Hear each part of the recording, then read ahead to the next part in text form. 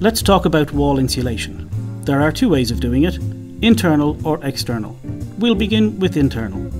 We start on the outside with a solid wood double tongue and groove wall. These come in 35, 45 or 60 mm thicknesses.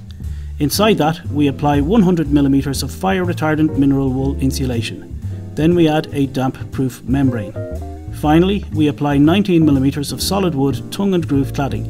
This is what you see on the internal walls of the cabin. Internal wall insulation will keep your cabin warm and snug, lowering your heating bills. The downside is it takes up usable floor space. It also leaves the structural walls of your cabin exposed to the elements. This is not the case with external wall insulation. Again, we begin with a solid wood double tongue and groove wall. Outside that, we apply 100 mm of fire retardant mineral wool insulation. Next is the breathable damp-proof membrane, followed by a 25 mm ventilated facade. At the bottom is the ventilation mesh. This promotes air circulation.